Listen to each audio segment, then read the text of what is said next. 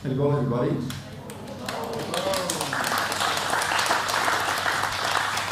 have the Travelling Gongoskas is tonight's band, the Travelling Wilburys. So that was Sarada. So thank you, Sarada. And Radhika is going to take us in a tune now. So we're celebrating something special, but we just can't tell you what it is. That's why they're here, staying with us tonight.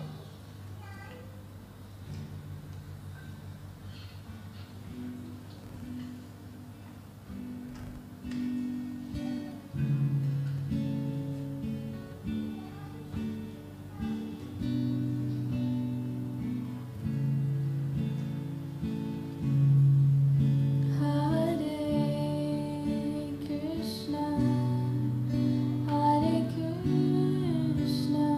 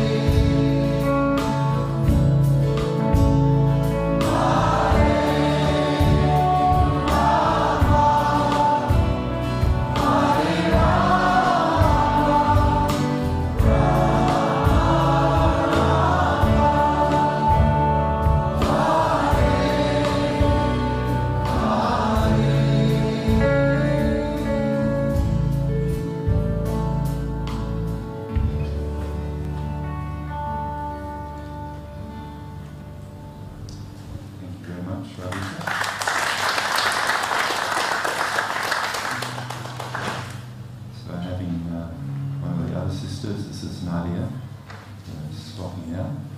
Surada going to Matra. Drumming, right? Playing. It's a multi-talented crew, these guys.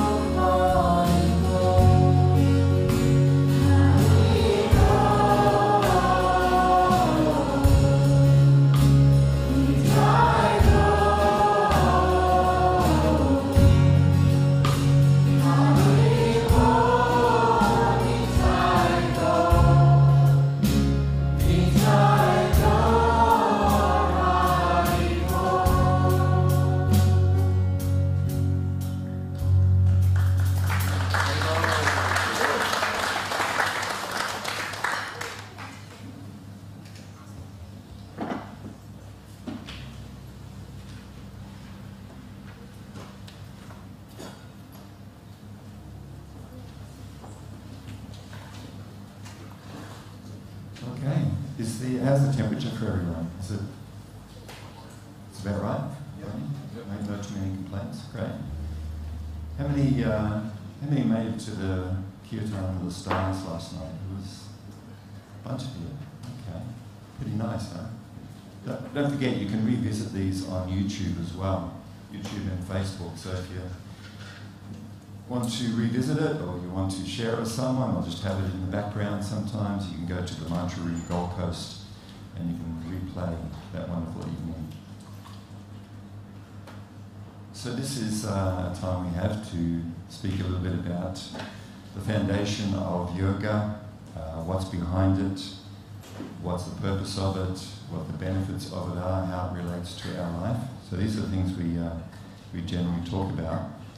But as some of you know, in the last few weeks, months, a friend of ours has been asking a question, and this week we finally got to it. I think has it been like 6 months or something since you asked the first time? So before speaking, let me take a moment to pay my respects and gratitude to my spiritual teacher, to all of the sages who have given us this supreme knowledge, and to the Supreme Soul. Nama Om Vishnu Padaya, Krishna Prestaya Bhutale, Srimati Siddhaswarupananda Paramahamsa Iti Namini. Shri Krishna Chaitanya Prabhu Nityananda, Shri Advaita Gadadha, Shivasadi Gaur Bhaktivinoda. Hare Krishna, Krishna Krishna, Hare Hare, Hare Rama, Rama Rama. So maybe a little bit of, before getting to the actual question, a little bit of background. The question is to do with specifically the mantra that we finish every evening with, whether it be our Friday Kirtan or tonight, Sundays and Wednesday with Yadu and friends. There's a particular longer mantra that we finish all of our evenings with. Of course, you'll get to experience it tonight. But it starts with Namaste Narashringaya, Pralada Lada Dayane, and it goes on from there for many, many lines. So I think most of you who've been coming at all would have at least heard it. So the question was, what's it for? What's it mean? What's it about? And why do we do it? And they're all good questions. So first, maybe I'll speak a little bit about mantra. Mantra in the yoga tradition means transcendental sound. The word mantra, which we've kind of incorporated into our English language. If someone repeats something a lot, some company or someone just got a particular thing, that they keep repeating, we actually call it a mantra, right? So even in our common day-to-day cultural English language, we talk about mantra. Mantra comes from the Sanskrit term. Sanskrit is ancient language. Actually, many experts consider it to be the mother tongue of all other languages. That you'll find there are elements of Sanskrit in every single language on the planet. So some people describe that Sanskrit is the mother language of all languages. For instance, in this word mantra, not mantra. Just if I can just kind of sort that one out to start with. In Australia we say mantra. That's okay, it's our accent, but it's mantra. So there's actually two parts to this word mantra. Man, the root of the word man, as in mantra, speaks of the mind, talks about the mind. And tra means to deliver, or to take out of the mundane and bring to the transcendent. So a mantra is a spiritual sound. It's not just a hypnotic repetition. Like, sometimes people speak about, you can make up your own mantra, you can use any sound. And I remember when I first began exploring meditation, back in the deep, dark 60s and 70s, there were some people talking about, you can just say one, just repeat one. That's just as good as any mantra. So you can go, you can imagine tonight if we just sung one, like every single one of the tunes, different melodies, but it's man, one, one, one, one. I mean, it'd make it easy. We don't need to have, mantra sheets or, you can pick it up really quickly if it's just one. But I can guarantee you of one thing, that you wouldn't keep coming back. No matter how beautiful the singer is, no matter how nicely and how tastefully the players play, if all we sang was 1, 1, 1 every single Sunday for 2 hours, I'm pretty sure numbers would dwindle quite badly. It's even like that if you pick any song. Let's say you pick, I don't know, Stairway to Heaven. You know, the song by Led Zeppelin, right? You know, that's banned in all music shops. When someone goes in to buy a guitar, no one is allowed to play Stairway to Heaven, because that's one of the first little bit of complicated music that people who are learning guitar, they want to show off, they'll play Stairway to Heaven. So that's banned from all music guitar shops. So let's say we were singing Stairway to Heaven. Nice song, beautiful melody, beautiful playing. And that's it. That's all we did every single Sunday was Stairway to Heaven. Nothing else, just that. Again, it's nice. You know, we might like it, but it doesn't hold us for very long. So the first thing is that, no, not any sound can be an actual mantra. Mundane sound, material sound vibrations are like anything perishable, like bread. Bread has a use-by date, and then it becomes stale, right? And when it's stale, you don't want to eat it, because there's no flavour and it's actually quite yucky. Everything's like that. Everything made of matter, everything material has a use-by date. It's my spiritual teacher describes it as being like chewing the chewed. Material sound or material experiences, when you do them over and over again, it's like chewing the chewed.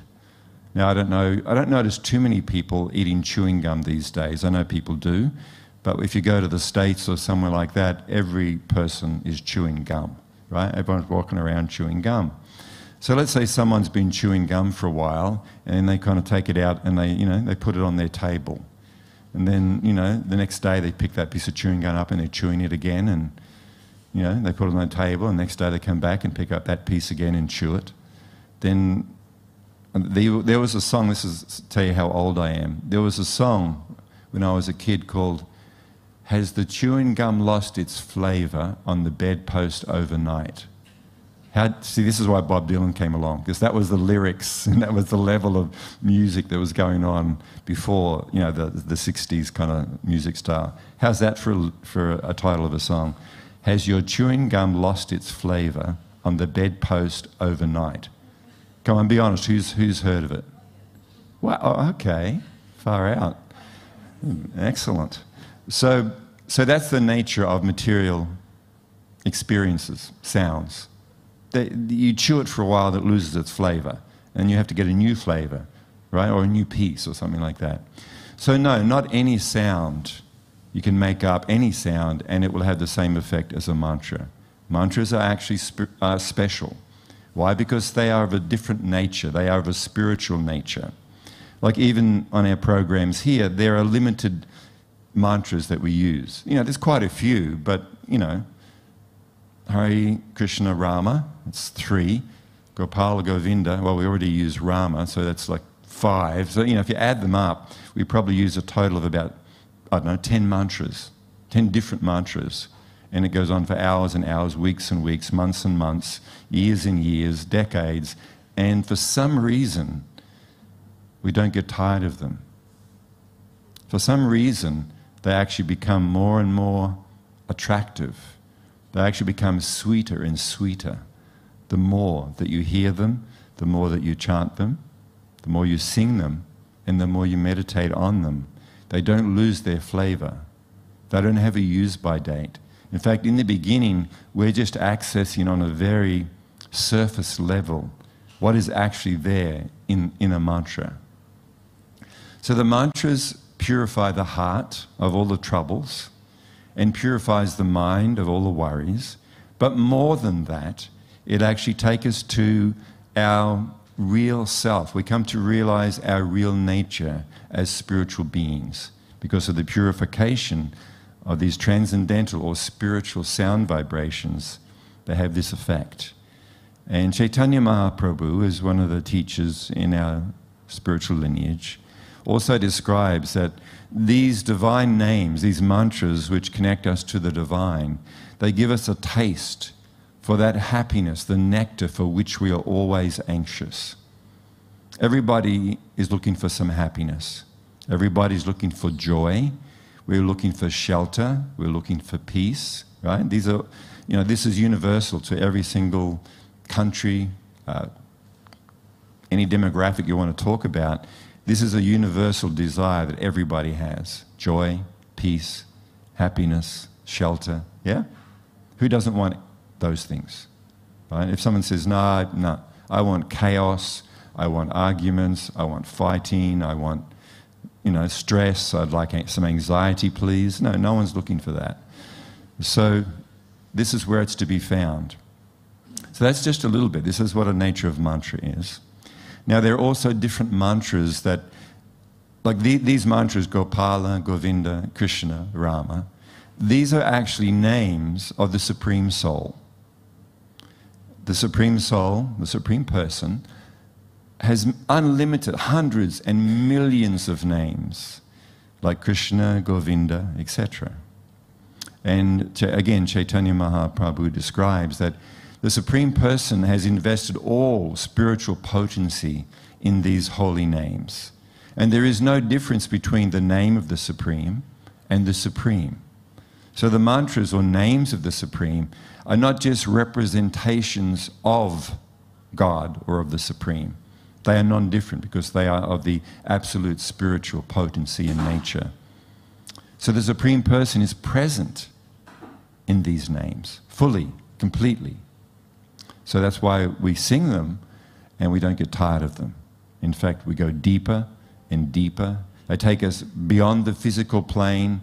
They take us beyond the mental and intellectual plane, and they actually bring us to the plane of the soul, to that spiritual, transcendental reality. So that's a general idea about mantras, and that's why we sing them, and that's why they have the effect that they do.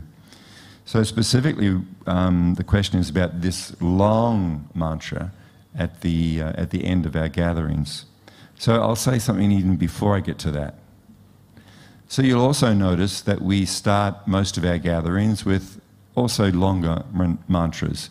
Nama Om Vishnu Padaya, Krishna Prestaya Bhutale, Srimati Siddha Swarupananda, Paramahamsa Iti Namine. Then we say Bhaja Shri Krishna Chaitanya, Prabhu Nityananda, Shri Advaita Gadadha, Shivasadi Gaur Bhaktavrindam. So what do these ones mean also? So the first, it's called pranams. Pranams means paying respects, paying one's gratitude to one's spiritual lineage, to one's personal, spiritual teacher, and to the spiritual lineage in which these teachings and these mantras have been handed down. So therefore, what we're trying to do here is not simply, read a book, make something up, add a bit of this, add a bit of spike, add a bit of cayenne pepper, and we stir it around and we come up with something that we think is interesting.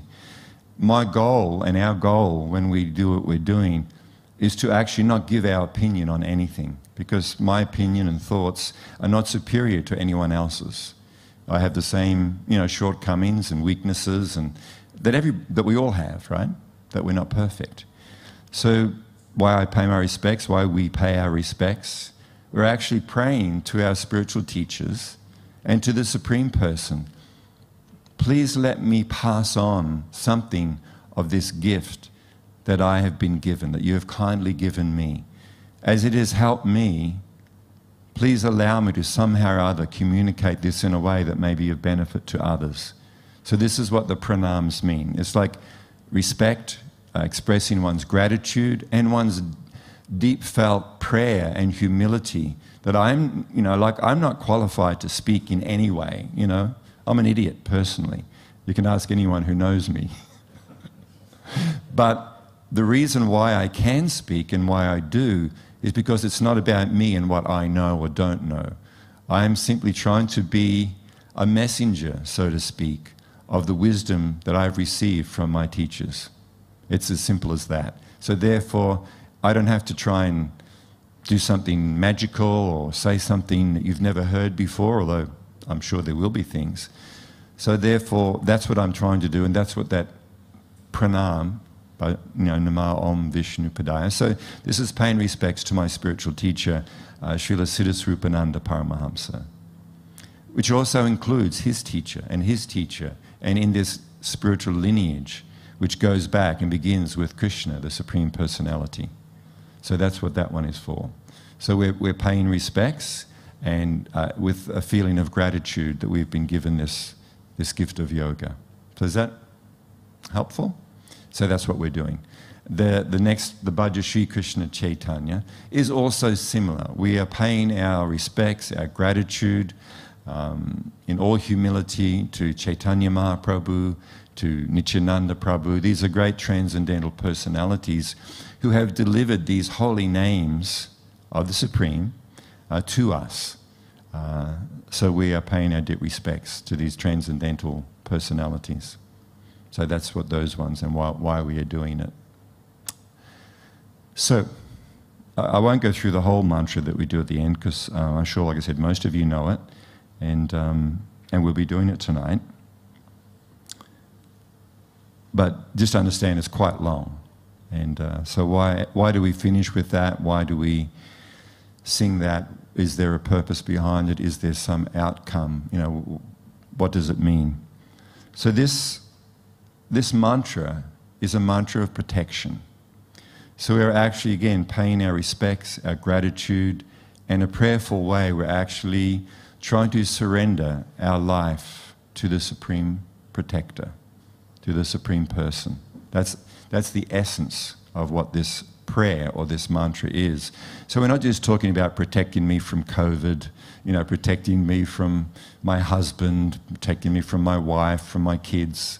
No, or protecting me that, I'm not going to get a flat tire on the way home. No, it's a much deeper protection that we're asking for, we're praying for. We're trying to take shelter in the Supreme from the problems and the troubles of life. I don't know if anyone's noticed that there are some problems in life. Has anyone picked up on that yet? And there are some anxieties and worries and fears and all kinds of things that we're trying to find shelter from. Now, if we don't have a spiritual inclination, then we look for that shelter in various external activities, which we've spoken about many times.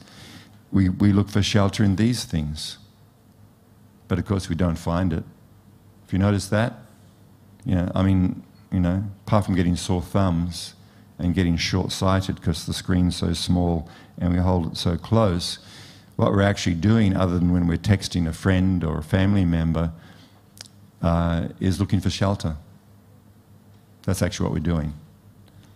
We want shelter from worries, anxieties. We want shelter from loneliness, all kind of things. Fears, worries. We're looking for shelter, actually.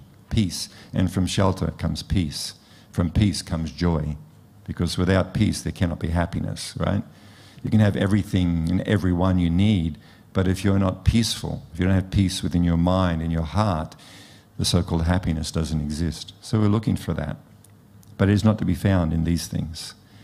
Not unless you can listen to the mantras on them. That's where I can find peace with these things. If you tune in, to one of our, kirtan sessions, then yes, you can find peace, harmony, all the things you're looking for in one of these.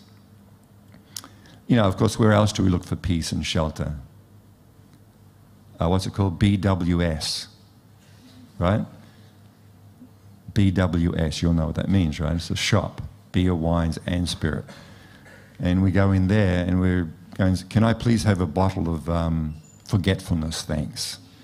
A large one, a nice, I'll have a 6-pack of forgetfulness, please. Because that's what alcohol actually means. The reason why we have more than one glass, if you're just thirsty, I'll have a glass. But we tend to, buy 6-packs, we buy slabs. Is that what they're called? It's been a while since I was drunk. I think they're called slabs.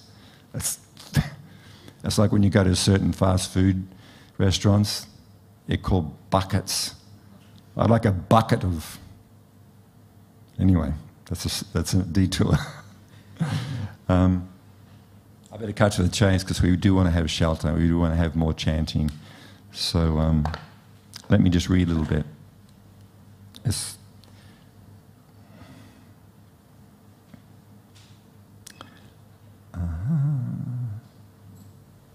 That's not it.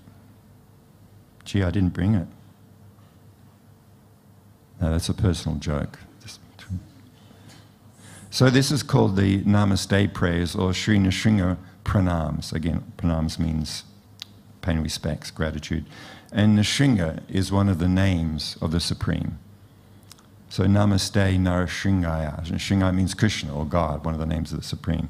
So offering our respects. So the words of this prayer that we sing at the end of our kirtan programs, these wonderful prayers are a calling out of the heart for protection and shelter from the Supreme. So this is, Bhaktivedanta Swami, who is my teacher's teacher, said this chanting, this sincere chanting, is just like a child who is calling out for her mother. There's different kind of cries that kids do, right? There's whingy, whiny, I want some, I'm going to annoy you cries. But a parent can tell when the child is actually in distress. Even if the mum's doing something in the kitchen, or the dad, and the kid's in a bounce-at in the lounge, the parent knows the child, and they can whinge and cry a little bit, and the parent doesn't bother. They're okay. But there's a certain kind of crying that they do, and the parent immediately runs to see what's wrong, yeah? So the parent knows. So similarly, when we, the spirit soul, who have an eternal bond of love, of kinship with the Supreme Soul,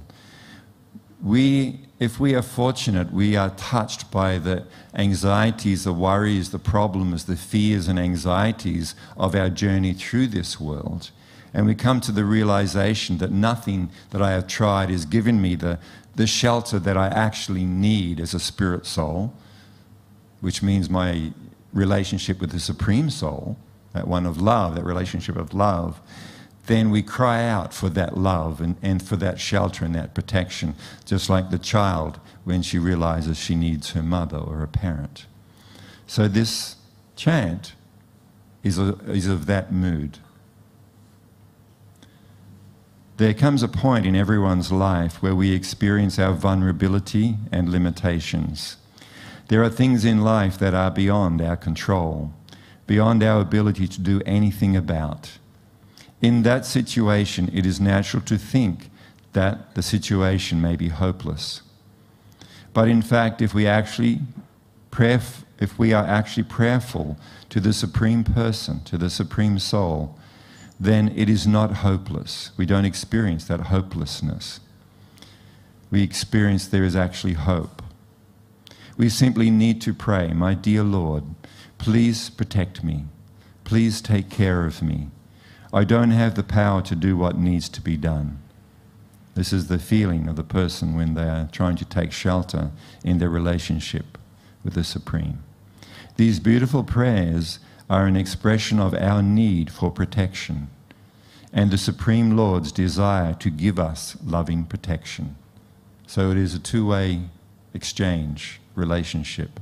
We, as part of the Supreme, we are desiring actual spiritual protection. And the Supreme Person, who we are children of, so to speak, is lovingly offering us protection. So this pranams at the end of the night is the expression of the individual soul, the part of God, expressing our desire, please give me shelter. Please let me take shelter in your love for me. And the Supreme Soul reciprocating lovingly, who is actually wanting to and waiting for us to turn to Him, to give us that shelter that we want in our existence. So that's the brief. I could give you a word-by-word translation, but it was not the same as actually giving the meaning, the feeling that's behind it. Is that okay? Thank you very much for asking. Okay, that's it. Let's chant.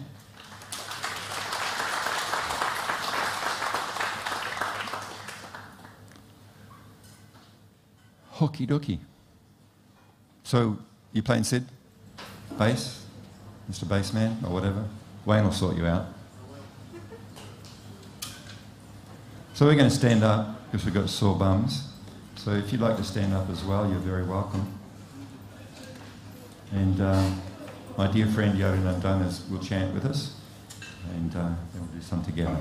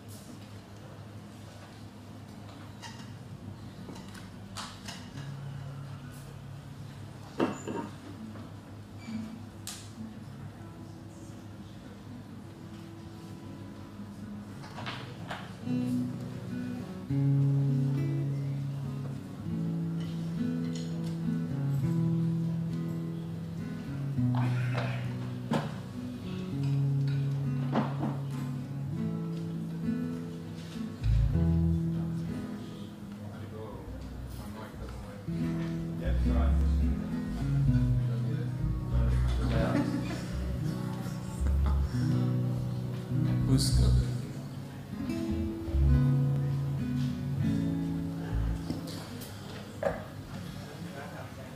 We need some singers. Where's our singers?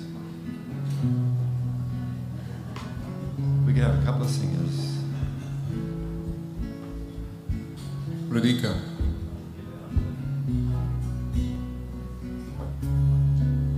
Do you know I'm gonna find your shoe?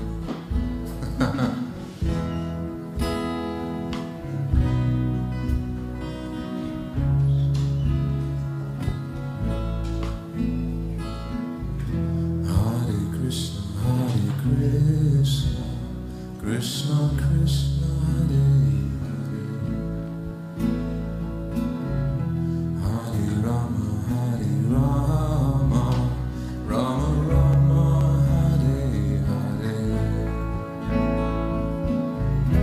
Hare Krishna Krishna Krishna Hare Hare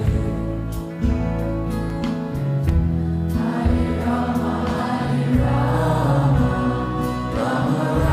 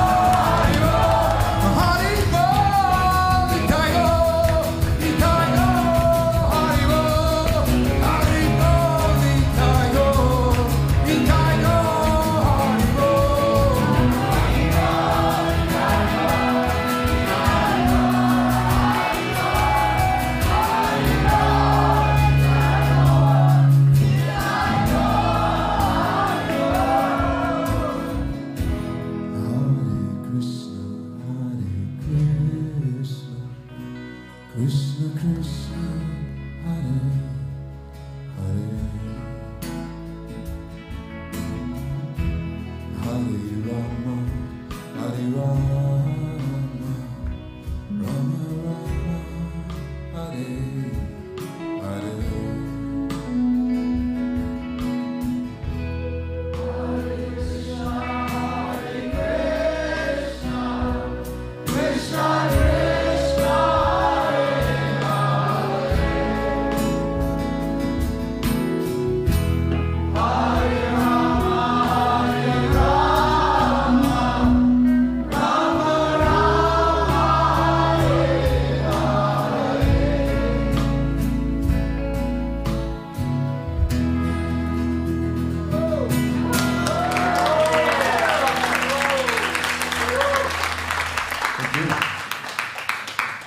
So this new tune has actually a second part, but I forgot.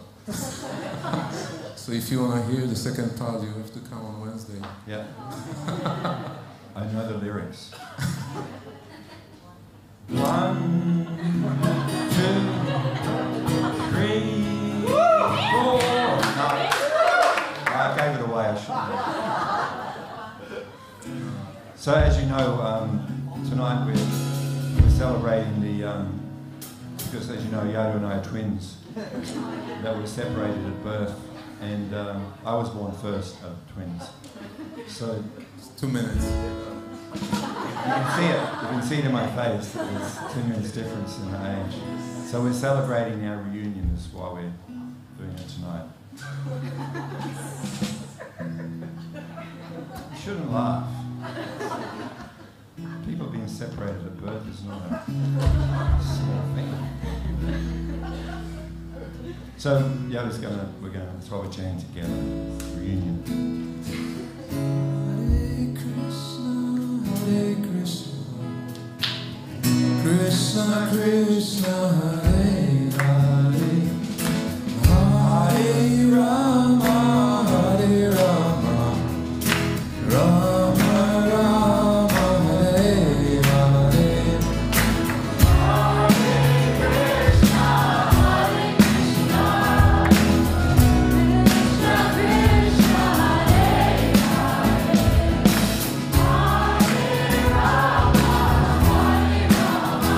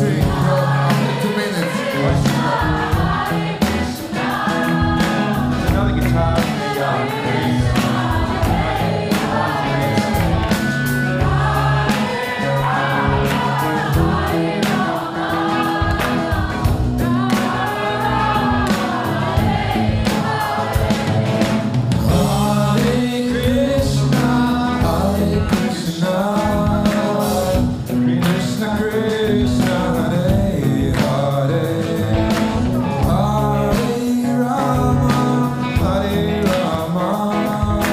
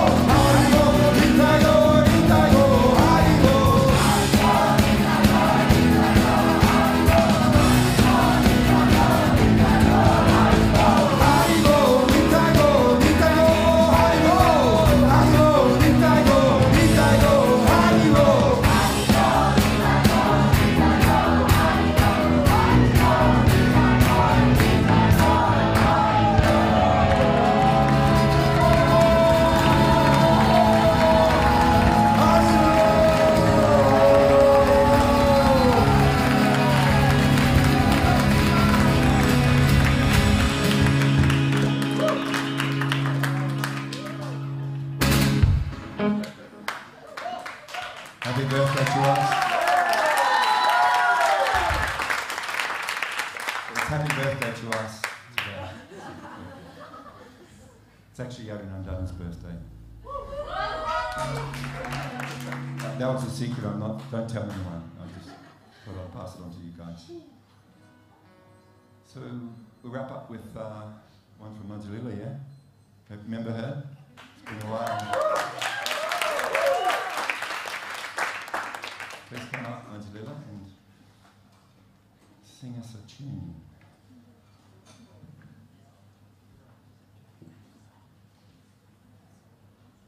How's work coming tonight, eh? Great talk. Excellent chanting. Okay, food. Huh? These guys will get up.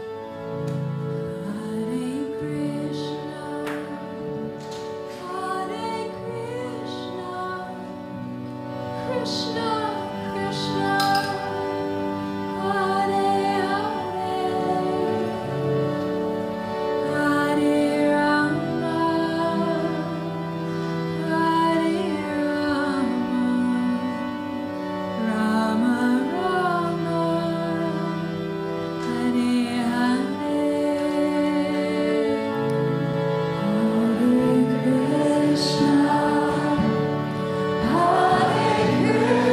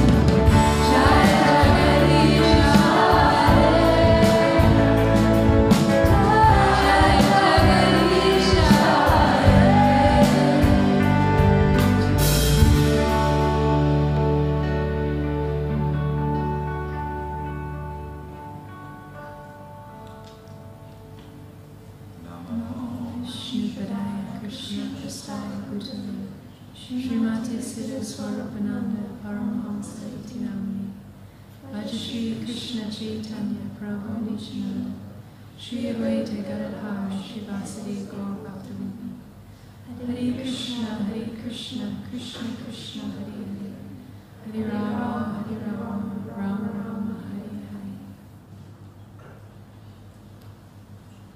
So thank you. So with a humble and grateful heart, we go out into our life and try to pass that forward.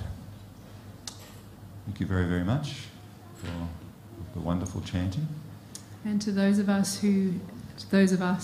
you who joined us online, thank you very much for being here with us and chanting along. And can we all just wish Yarinandana a happy birthday by way of acclamation? Haribol!